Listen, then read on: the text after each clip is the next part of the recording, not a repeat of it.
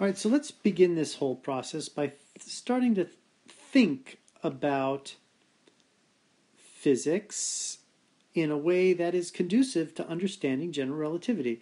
And of course, when I say that, I mean this is how it worked for me, and worked to the extent that I am familiar with this. I mean, I'm not certainly any more knowledgeable about this than many. This is just the way I like to think about things in order to align with the nature of the subject very well. And I think this is a great way of doing it. And it has to do with thinking in terms of world lines. I think world lines is really, there's a lot of information to extract just by really getting a sense of how world lines work. For example, world lines are followed by test particles, right? And there's a lot of interesting information about what is a test particle. World lines exist in space-time, right? And that's an important jump to make from the notion of space and time to the notion of space-time. A lot of that should have been done in special relativity. And ultimately, the world line is sort of the foundational concept, in my opinion, to get to what I find it to be the most interesting thing, in the elementary form of general relativity, which is geodesics. Geodesics. So let's see how much we can extract from the world line as sort of a concept to get us thinking in terms mentally in terms of general relativity, in terms of special relativity.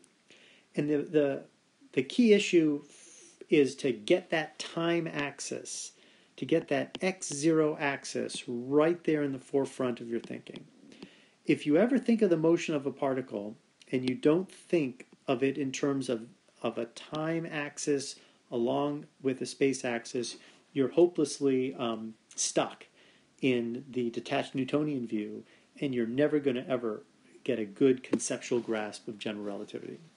So this implies, for example, that when you think of the orbit of a planet around the sun, here's the sun, or a star, and you think of the orbit of a planet around it, if your picture is like this, then you're never going to get anywhere in this subject.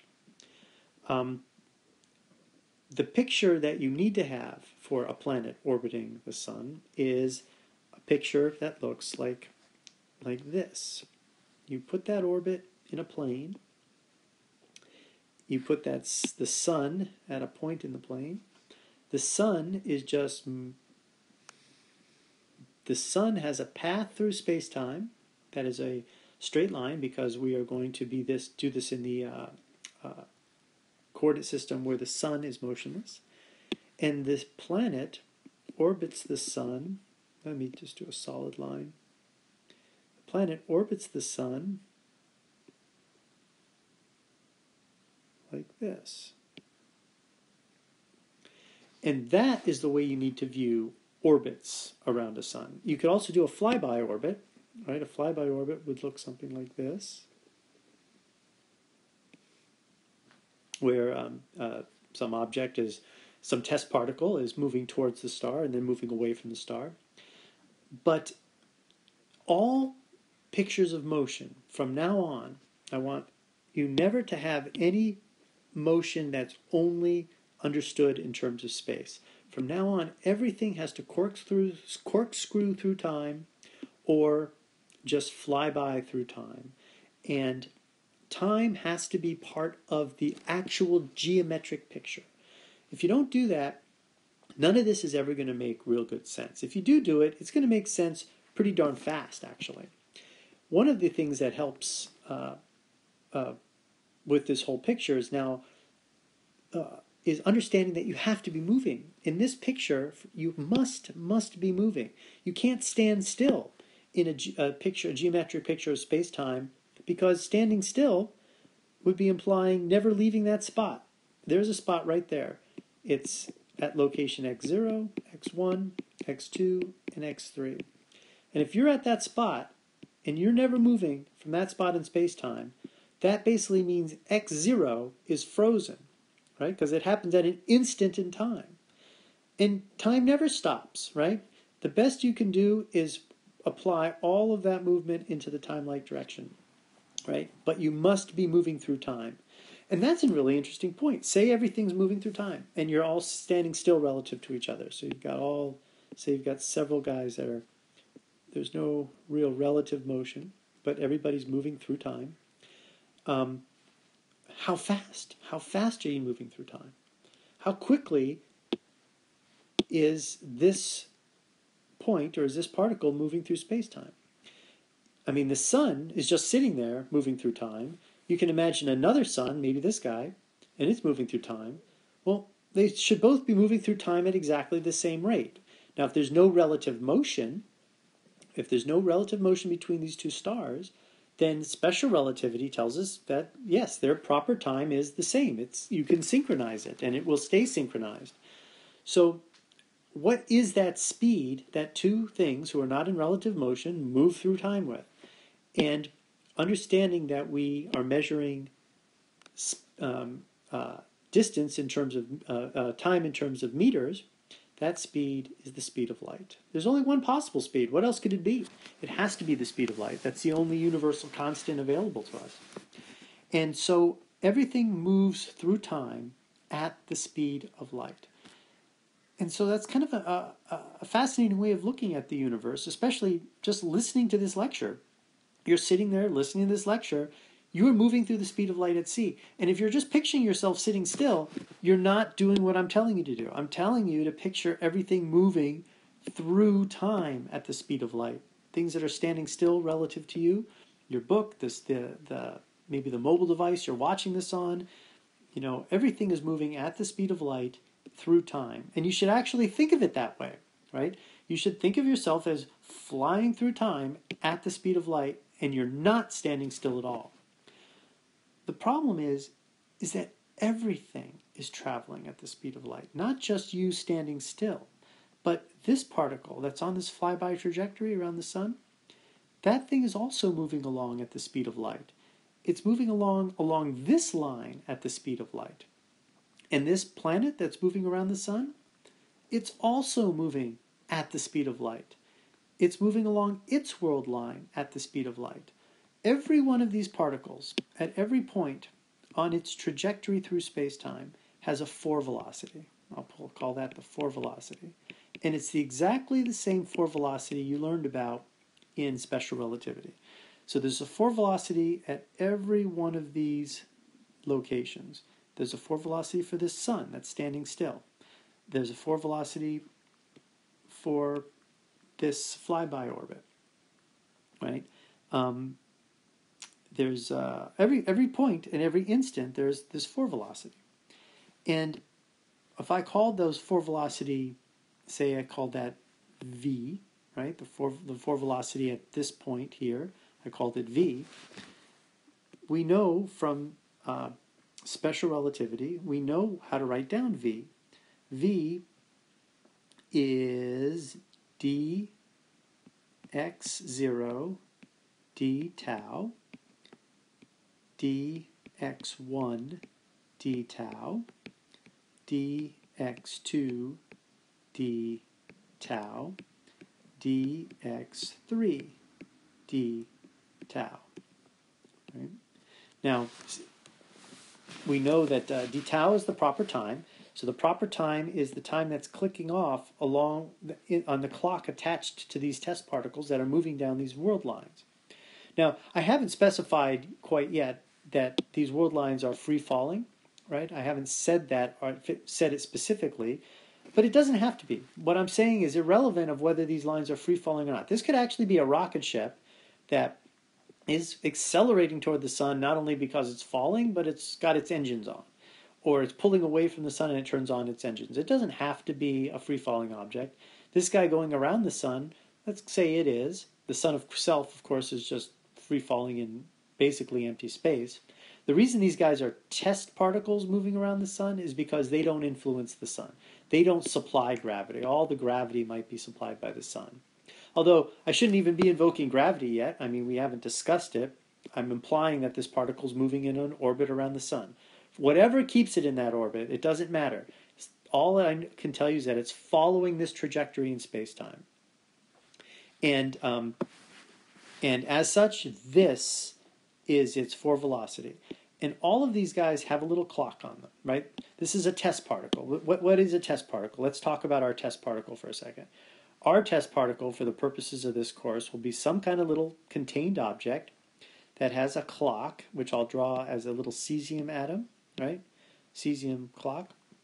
And an atom is an oscillator, right? So that's the oscillator for the clock. But a clock has to have an oscillator and a counter.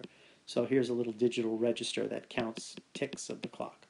So that's the clock, right? And then what else does it have? So a test particle has a little clock on it. It's got a certain mass, right? A test particle has a certain mass, but that mass is very, very, very, very small compared to everything else. It's so small that it doesn't cause any gravitational effect relative to the problem that you're studying. So that's its mass is very, very tiny. So you've got a mass, but it's small. You've got a clock on it. Oh, and its physical extent is very tiny that it doesn't experience any internal stresses or strains due to gravitational tidal forces, and we'll talk about that a little later. You can put that in your memory bank for now. Internally, it has no stresses or strains, measurable stresses or strains due to tidal forces. And when we talk about tidal forces, I'll do that in a lot more rigorous detail. So that's what a test particle is.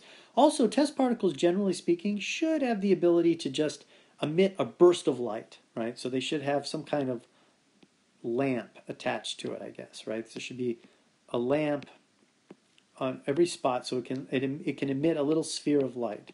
So it can emit a spherical light wave front. In flat space, it would be a perfectly spherical wave front going in all directions. That's what a test particle is. Anyway, so these test particles have this 4 velocity, and that tau in the denominator, this tau is the proper time, which is measured by the clock on the test particle. So we've seen this before, and we can break it down, right? We just take these derivatives, so the lab frame time, or the coordinate time, with respect to the coordinate time, times the coordinate time with respect to the proper time. I know that looks silly, but that's because of our units, actually. Then the space-time with respect to the coordinate time respect to the proper time, and the other space-time coordinates in a similar fashion. And then for dx3 too, right? dx3, dx0, dx0, d tau. And this is all special relativity, right? This is all our basic course, where this guy here we call gamma. That's the gamma factor. And of course, in our units, this is simply 1. In alternative units, this would be CT, right? That would be a CT here. So this would end up being C. This dx, this would be a, in alternative units, this would be dct dt. So that's how you may have seen it in your special relativity course, where so you end up with a factor of c. But in our case, c is 1, and we don't have to deal with that. One of the nice reasons of choosing the c equals 1 set of units. So we end up with gamma v1 gamma v2 gamma gamma v3, like that. That is our 4 velocity. I'll give a little vector up there. That's our 4 velocity for basically any particle, right? You give me v1, v2, and v3, I give you a 4 velocity. So you go anywhere on this world line, specify v1, v2, and v3, and you end up with this 4 velocity. And the velocity that goes into the gamma, because remember, I guess this is a bit of a review now, right? Gamma is 1 over the square root of 1 minus v squared. In many textbooks, when you use the units where c equals 1, you end up with, this is a beta instead of a v, and beta is defined as v over c. So if your units are not c equals 1, then you just take the ratio of v to c, you get beta, and you end up with 1 over the square root of 1 minus beta squared. But our unit c is 1, so we don't have to bother with that process, right? I'm just saying this because different people come from special relativity with different formats, right? So we just go with this expression for gamma. And v is the square root of v1 squared plus v2 squared plus v3 squared, right? This is where exponents and subscripts get confusing. So, so this is the definition of our 4 velocity, but let's work this out a little bit. What is the magnitude of the 4 velocity? The magnitude of the 4 velocity is the magnitude of v mu, like that, which is going to be eta, alpha, beta, v alpha, v beta, right? This is our special relativity Minkowski metric, which we're always going to use as minus 1, 1, 1, 1. Right? That's our choice. Our choice of the Minkowski metric is minus 1, 1, 1. That's the flat spacetime metric of special relativity. And so when we do this calculation, we will get, let's see, negative gamma squared. Well, it's all going to be a magnitude, right? So it's negative gamma squared plus gamma squared v1 squared plus gamma squared v2 squared plus gamma squared v3 squared, which is going to equal minus gamma squared, gamma squared 1 minus v1 squared plus v2, oops, I'm running out of space, plus v2 squared plus v3 squared, right? And that's going to equal,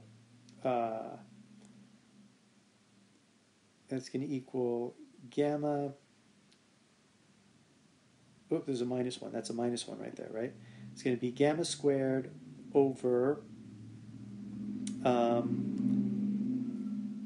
gamma squared, and it's going to be basically v, the magnitude of the velocity, minus 1. And, well, what is gamma? So let me bring it up here. But gamma squared is 1 over 1 minus v squared. And then the numerator of this thing is v squared minus 1. V squared minus 1 is in the numerator. So that whole thing equals negative 1. But we're taking the magnitude, right? So it equals 1, which of course is the speed of light, right? Speed of light is 1 in our units. The point is that the magnitude of an arbitrary velocity, of an arbitrary 4 velocity, is always c, right? Which is what I was saying.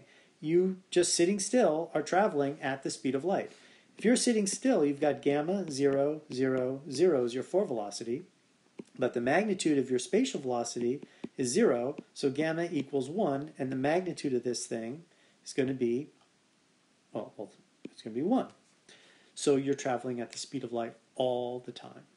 And that's the thing you got to think about. Nothing is stationary in general relativity. Nothing sits still.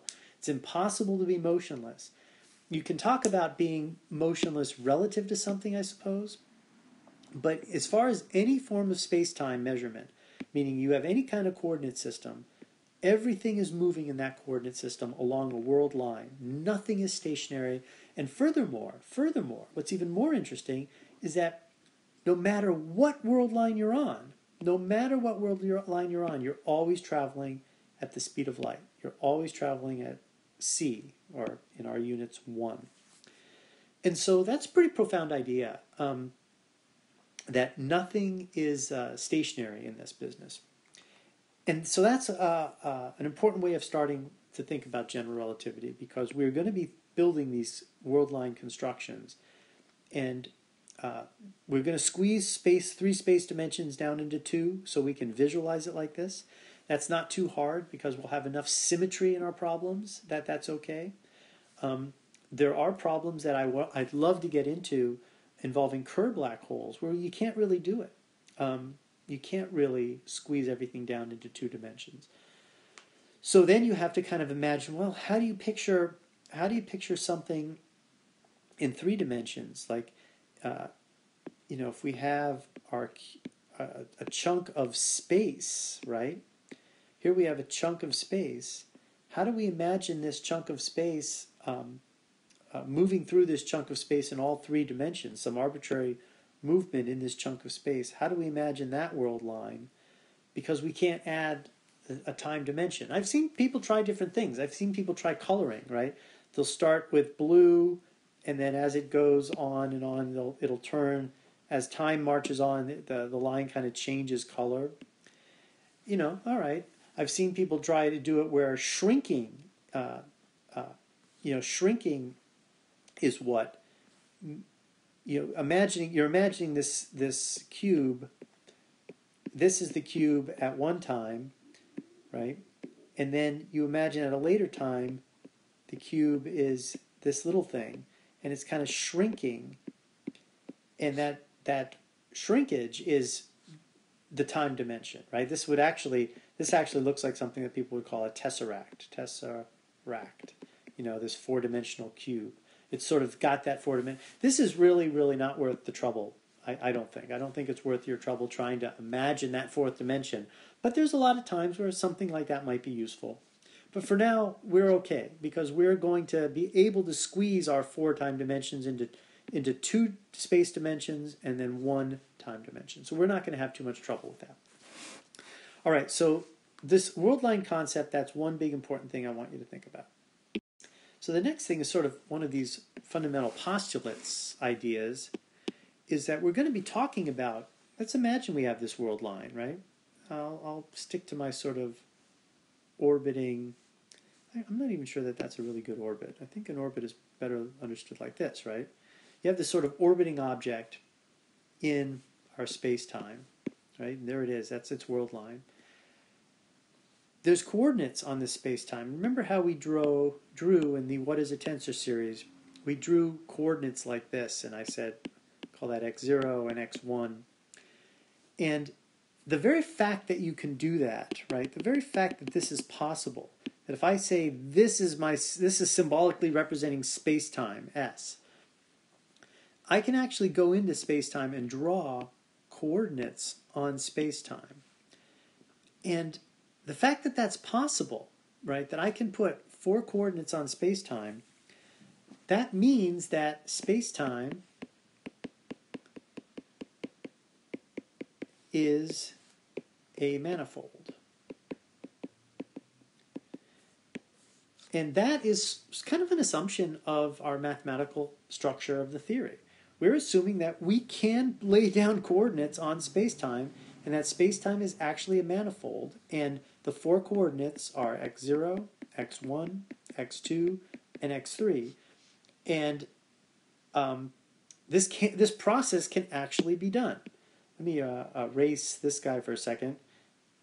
The implication of this, of course, is since it's a manifold, we know that what we really have is we really have some R4 out there, and if this region of space-time is some chart, U, remember we were giving the charts U alpha was their name, then this mapping from R4, which has this coordinate grid, that mapping is the inverse of the chart mapping, laying down these coordinates into space-time. So when I draw this thing, and I say, okay, here's our x0, and here's our x1, and here is our x2 axis, this thing here is meant to be this. It's meant to be space-time with coordinate lines laid down through this inverse mapping from some R4. That's what this is.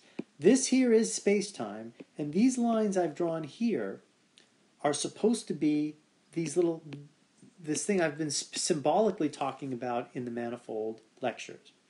So this is actually like a realization, an instant of this.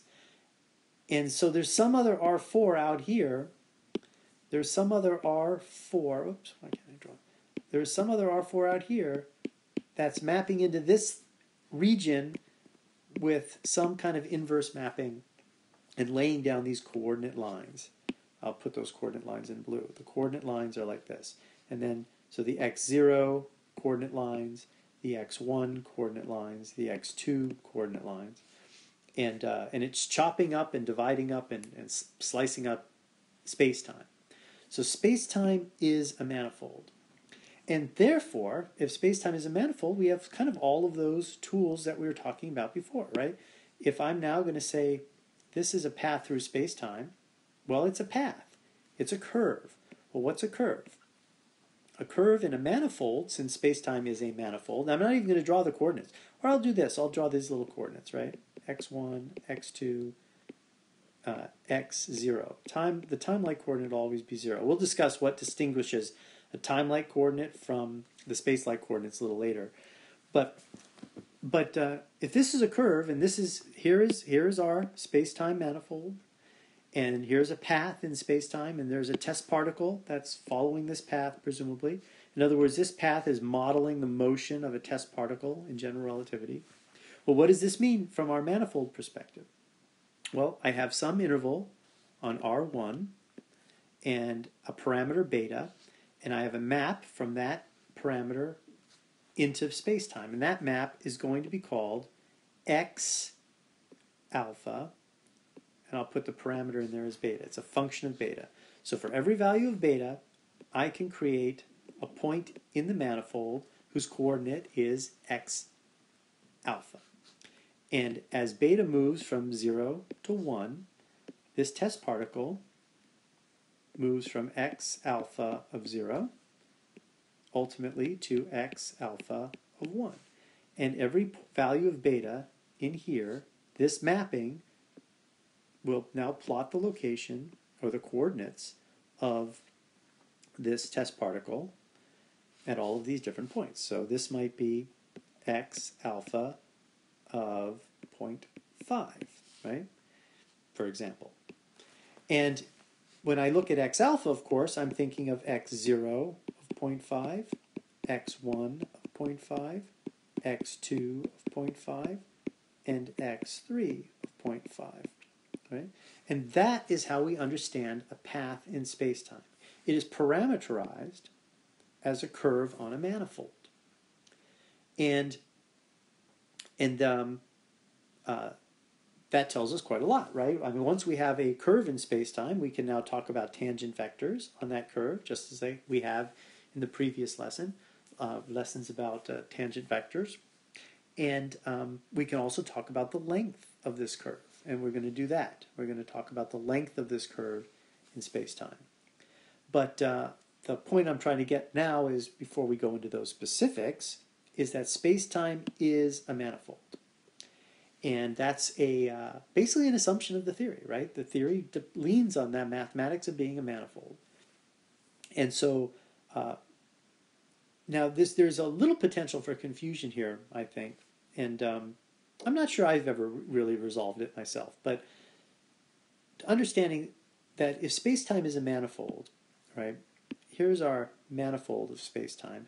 Remember, a manifold requires that, okay, this region has a chart to R4, and every region has a chart to R4 if we are dealing with a four-dimensional manifold. Now notice that says nothing about the metric, right?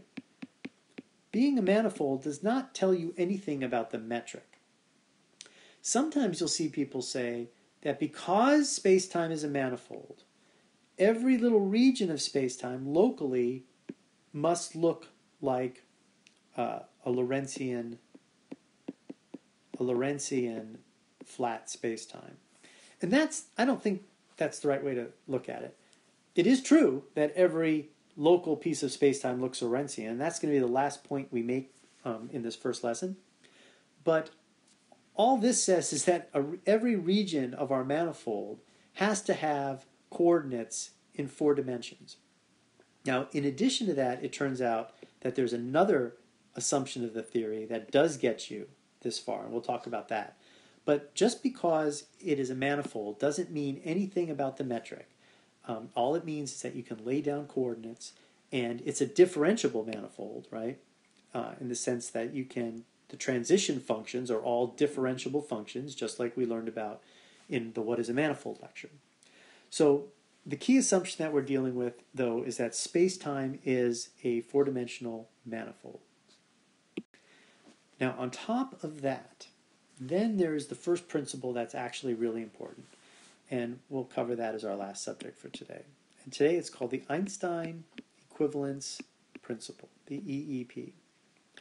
And the EEP is usually, I think it's worth talking about because I don't like the way it's presented in books when I learned about it, because the presentation doesn't get you to sort of the mathematical modeling of it. But the typical presentation is this guy in an elevator. And I mean, it makes a lot of sense. I totally get it. That, you have a guy in an elevator, and he's basically, the elevator is in open space. It shouldn't even be an elevator. Just say a guy in a box, right? And he's just floating in open space. There's no gravity, there's no earth, there's nothing. He's just floating there. And if you start accelerating the block very smoothly, and like sometimes they'll put a little rocket engine on it, saying that this rocket engine is providing a constant force, metered very carefully so that the acceleration is constant, right? And so once he does that, then our little guy is no longer floating. He's now standing in the elevator.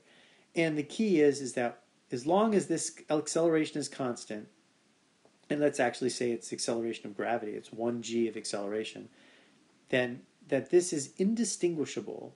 There's no experiment that can be performed inside this little box that distinguishes it from the situation of a guy standing in a box on the surface of the Earth, right? Where this is the Earth, right? And the Einstein equivalence principle basically is various versions of this moving rocket elevator situation that covers a variety of different situations, and the key one of this. So this one here, this particular thought experiment shows that uniform acceleration is indistinguishable from a gravitational field locally, meaning if this box is small enough, and we'll talk about it being big enough in a moment. But it also means that a person floating in free space, in absolutely empty space, right? Little guy in a box in free empty space, that is indistinguishable from, or a guy in a box moving with uniform velocity v. How about that? Guy floating in a box using uniform velocity v, he can't distinguish. He can't be distinguished from a guy freely falling in a gravitational field. So a guy who's freely falling under the influence of gravity has no way of knowing if he's not in a box just moving along, if he's not in a box where there is or isn't any gravity. He can't detect. There's nothing that he can do to detect the existence of the local presence of the Earth accelerating him, short of a non-local experiment. For example, if he looked out the window and looked at the Earth and saw it there, or shown a laser beam to the Earth and reflected it back and kept track of his relative motion with the Earth, he could do that. But that's non-local, right? That's non-local. Locally, that means inside this little box, there's really no experiment he could perform to decide if he was in a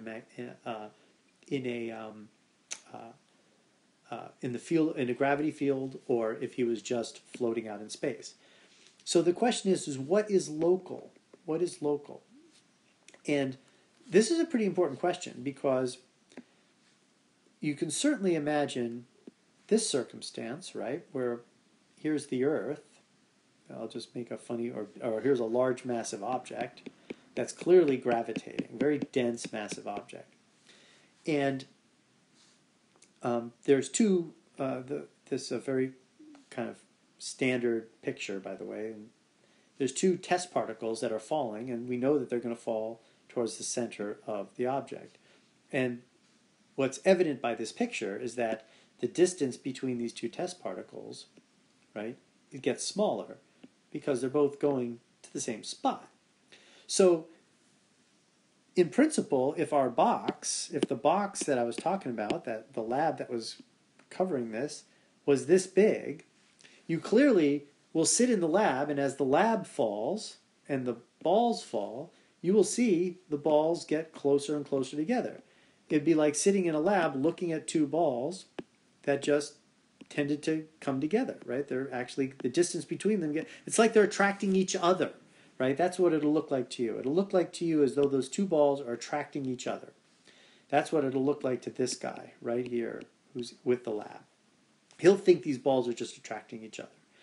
And clearly, once he sees that, he'll recognize, wait a minute, I must be in this circumstance. I must be in this circumstance, and therefore I am in a gravitational field. So there's an experiment he could do to determine that he was in a gravitational field. If he was not in a gravitational field, if he was just floating way out in space, then those two balls would just sit there in the lab far apart from each other, and he wouldn't notice any change.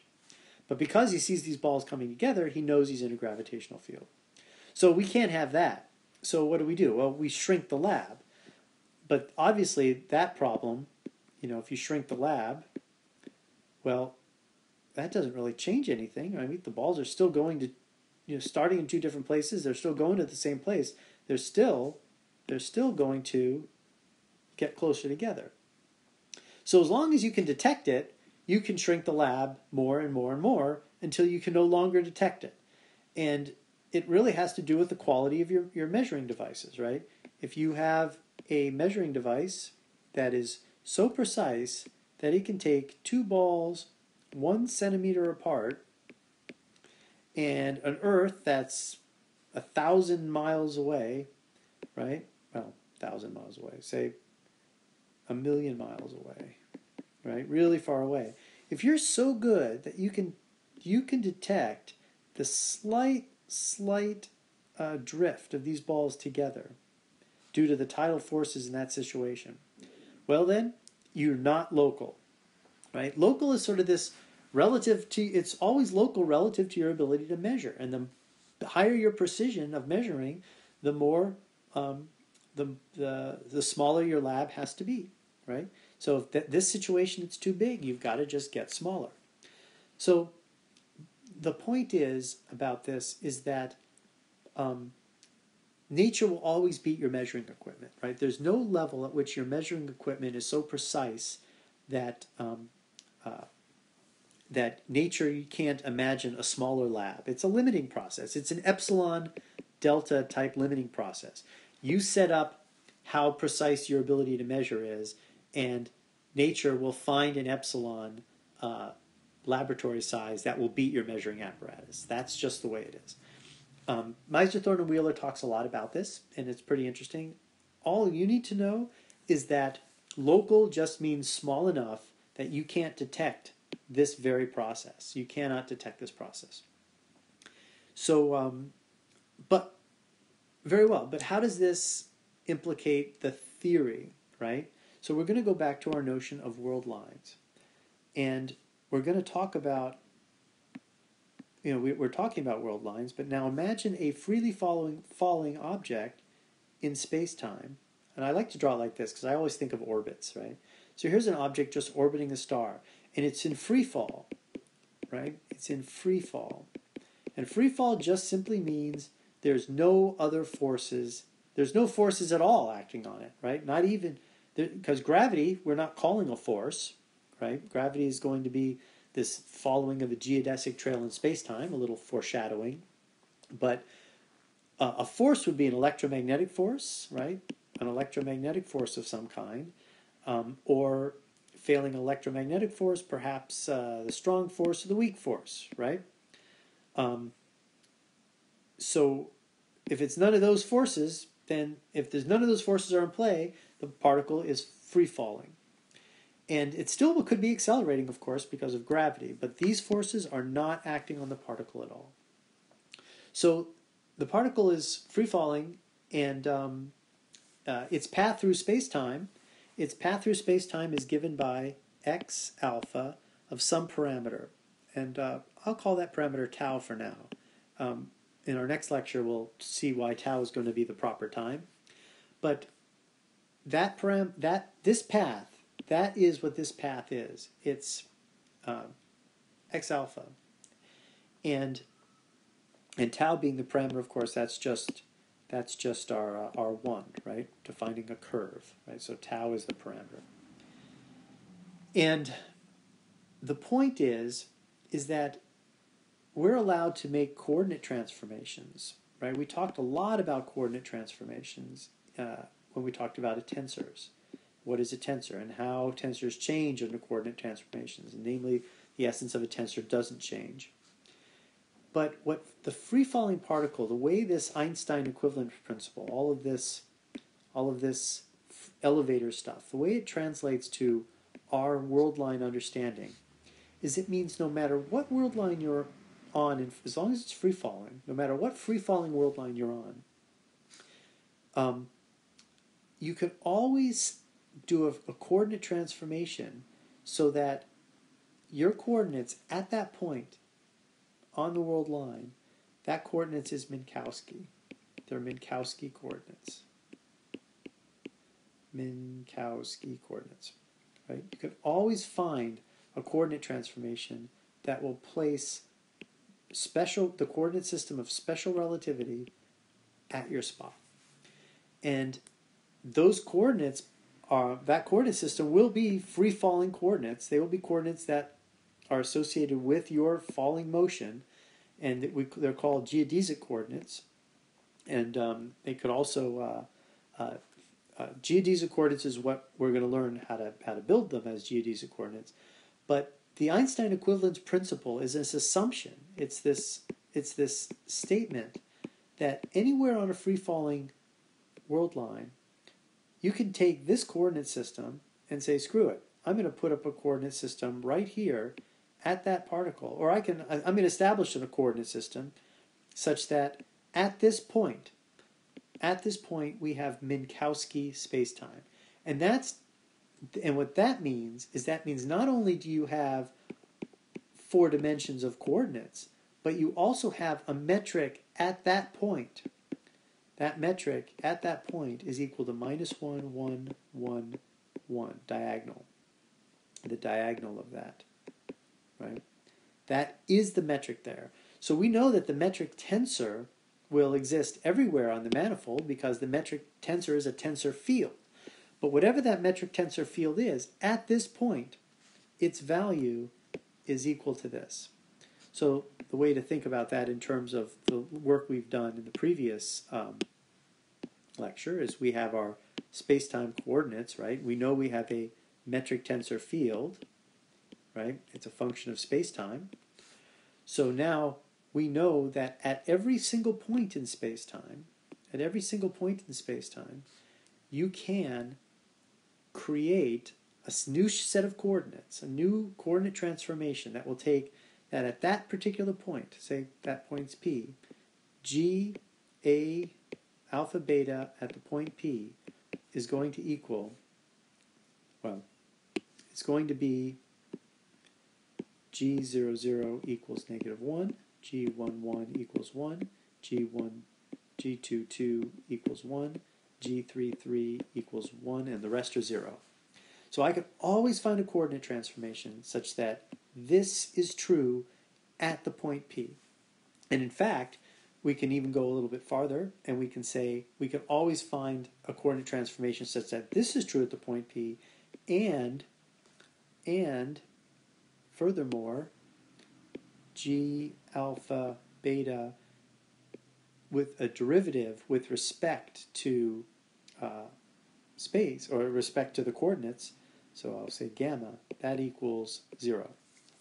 So all the first derivatives are 0 of the metric tensor components, and the metric tensor components equals the Minkowski metric components at each point in space-time. And that's what this means, right? This freely falling condition looks to you like absolutely flat space-time, right? There's nothing you can do to tell the difference. Therefore, you believe you are in the space-time of special relativity. And the metric of the space-time of special relativity is eta alpha beta, minus 1, 1, 1, 1. Therefore, whatever coordinate system you were using before, or whatever coordinate system, say, he's using, you can find a coordinate system where you believe that the metric right at you, your calculation of the metric at your location is minus 1, 1, 1, 1. His calculation will be different if he uses a different coordinate system. It's as simple as that. Now, the physics of everything is always going to be the same because these coordinate changes don't mean anything. All the laws of nature must comply or must be identical in every coordinate system. Therefore, they must all be tensorial. And that is yet another assumption, right, is that the nature of general covariance, all the laws of nature must be the same. But the Einstein equivalence principle, that's this idea of the freely falling elevator being the same as the guy in regular, straight-up inertial motion of special relativity, the uniformly excelling elevator being identical to the earthbound elevator. All of these things, what they really mean is that we can make coordinate transformations that will take any point in the space-time. I illustrate it as points on these free-falling paths. I kind of said, okay, you're on a free-falling path through space-time. Well, at every point on that path, you should be able to make a translation, coordinate change, so you feel like you're in Minkowski space, regular space of special relativity. But it's true for every point in space-time. At every point in space-time, you can create a free-falling coordinate system that looks exactly like Minkowski space. And therefore, that transformation exists from whatever coordinate system you're using to one that is absolutely flat right in the immediate vicinity of that point. And exactly flat means this equals this, and this, and also the first derivatives are equal to 0. You can't get the second derivatives to be 0, by the way. You can only get the first derivatives to be 0. And of course, it's always an approximation because, hey, the second derivatives aren't 0, right? So, you are limited to being local for this coordinate system to have all this true.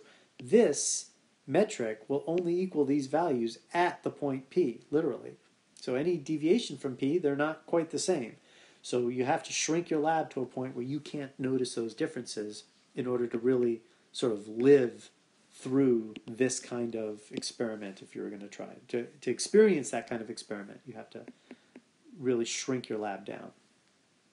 Now, understand this is by no means obvious, right? That's the key here, is that if I were to do this in our general terms, I said, okay, here's our manifold, and we have G alpha, beta, and say we use the full-on notation of our previous dx alpha tensor product dx beta. And this is a field, right? So this is the coordinate basis, and these are the components, and it's a field, so it's a function on the space-time, where x is just shorthand for x mu, which is itself shorthand for x0, x1, x2, x3, like that.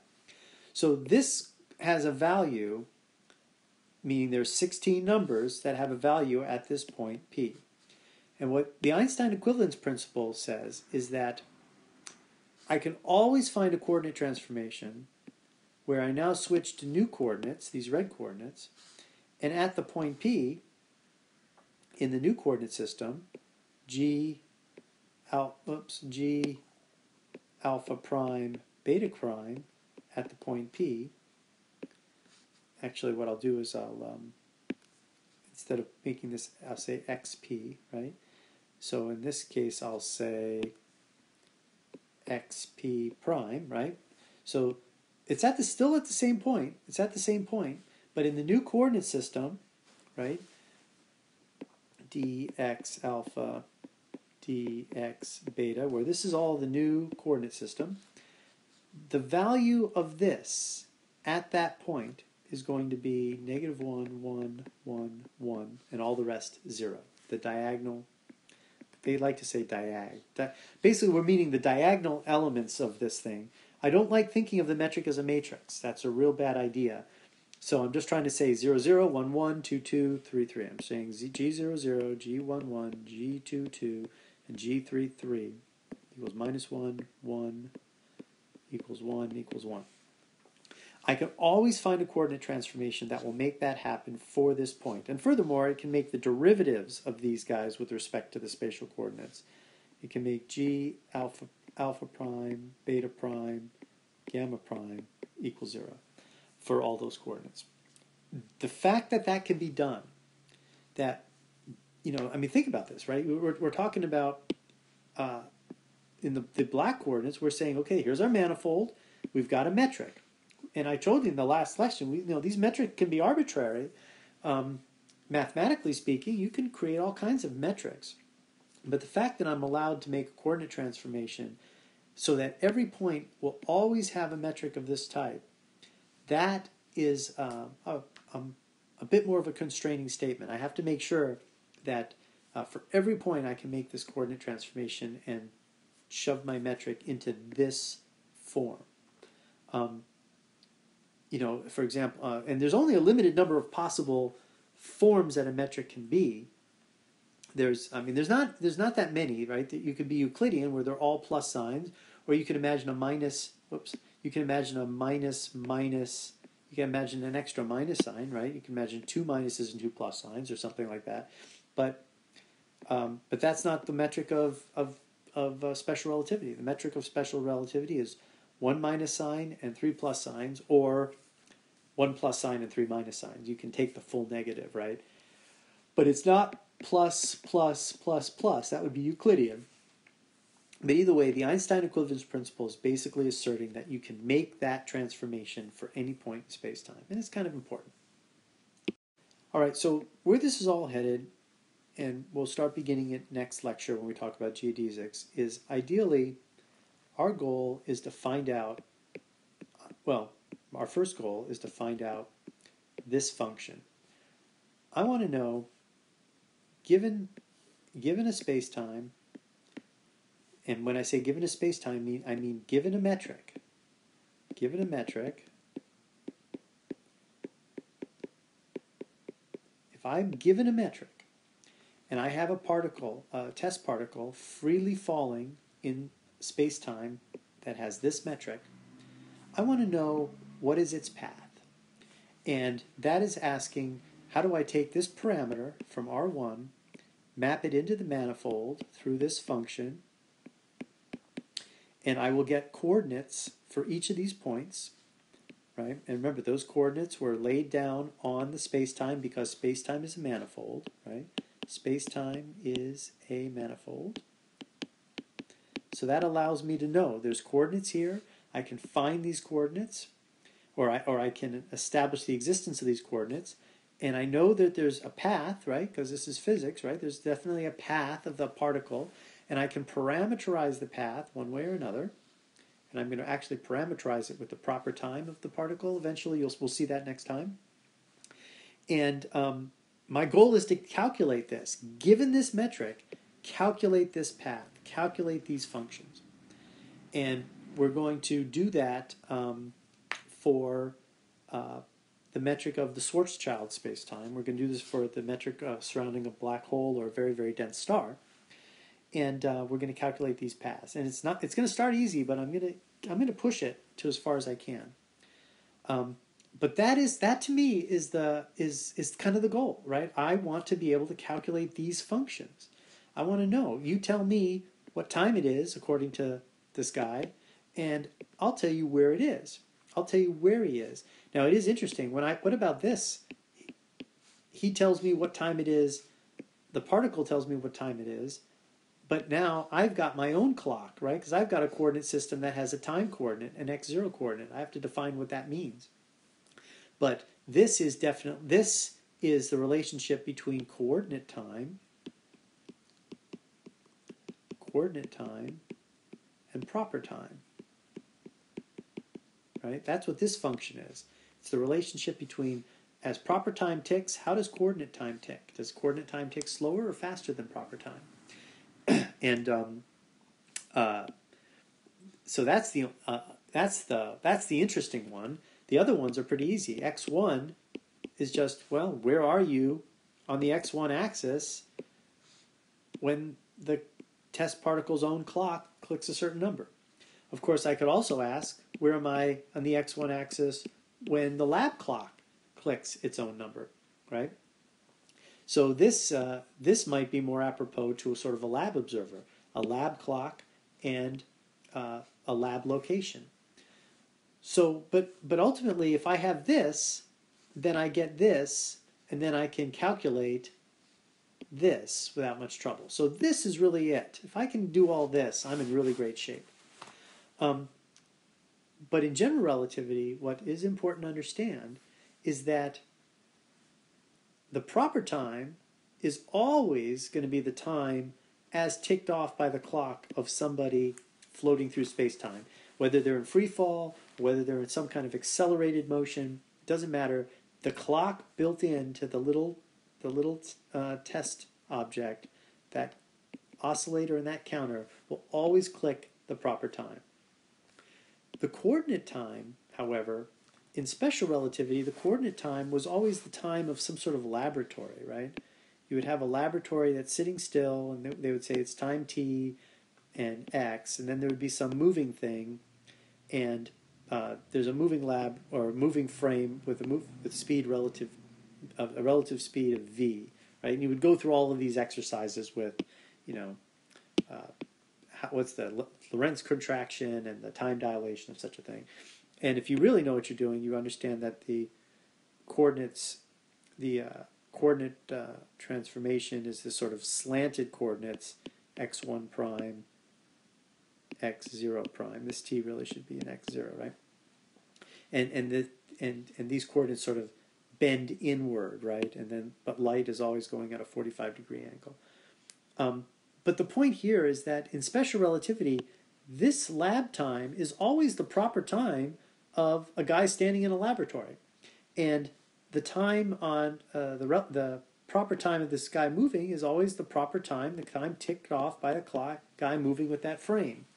The problem is that in general relativity, you can always establish a proper time of some test particle. That never changes. But this coordinate time may not actually be the proper time of any particular observer, right? We may choose time coordinates that don't tick off on anybody's clock. In fact, there's this set of coordinates called Penrose coordinates, right?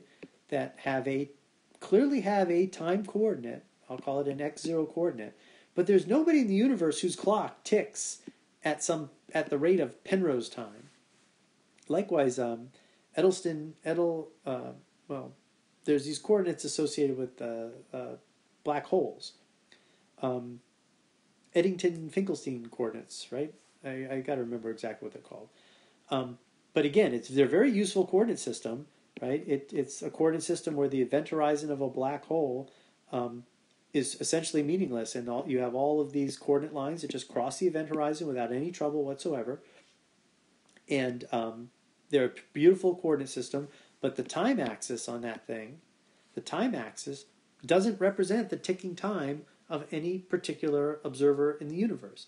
It is just a mathematical construction that provides a time axis that is indeed time-like, which is something we'll discuss when we get to it, but it doesn't necessarily match anybody's particular clock. And that's an important distinction. It's an abstract distinction, and it's hard to make that jump from special relativity, where just about every time you see is attached to somebody. But in general relativity, that's not true. There's nobody. These weird cosmological diagrams you'll get in special relativity, these Penrose diagrams, nobody actually has a clock that ticks that way. Okay, so what did we cover? I just went back to the beginning. We just covered this idea that I want you to think about motion in space-time as literally in space-time. You should always have that time coordinate in there, and you're always understanding this motion as nothing is stationary. Everything is moving, and everything's moving along their world line at the velocity c, right? And that can never change. It can never change, by the way, because the forward acceleration, right? You can calculate the forward acceleration is the derivative of the forward velocity with respect to proper time, right? This is all special relativity, right? That for acceleration, if you calculate a mu v mu, which would be the projection of the for acceleration on the for velocity, that's always 0. It's kind of a tricky calculation, actually, because if you write down this in full generality, which would be this here, then you have to calculate this by taking derivatives of each of these terms with respect to tau, right? And you have to do like d gamma d tau, and it can be done. It's not totally tricky. It's just you've got to keep track of things. But by the time you calculate this and you execute this, you're going to get a 0. And so no acceleration in the universe can change your for velocity, because all acceleration is forever orthogonal to for velocity. So that's the way I want you to think about movement in general relativity. Always think about it in the context of moving through space-time. Space-time is a four-dimensional manifold. We talked about that. And in addition, it has a metric structure such that at every point in the four-dimensional manifold, you can erect coordinates that are free-fall coordinates. And that's the Einstein equivalence principle, another key assumption that Einstein realized was very, very important here. And with those points in mind, the mathematical manifestation of that is you can always get this transformation to transform away the metric to a very, very simple metric. And you can do it at every point where the metric becomes very simple and all of its derivatives vanish. First derivatives vanish. Not its second derivatives, but its first derivatives will vanish. I guess the other important point here is that if you can make a single transformation so that every point, so that g alpha beta of x equals minus 1, 1, 1, 1 for all x, if you can do that, then you have special relativity, right? Then you have flat space, right? There's no curvature whatsoever. So if you can make a single transformation that'll turn everything into this metric at every point, you have flat space-time. And so keeping that in mind, then ultimately our goal is to calculate these world lines. And calculating the world lines means finding these functions, meaning as the proper time of an object moving on the world line ticks off, how does the motion look in any given coordinate system? Okay, so that's all for now. A little rambling, but that's sort of to get us warmed up into how to think about what's going on.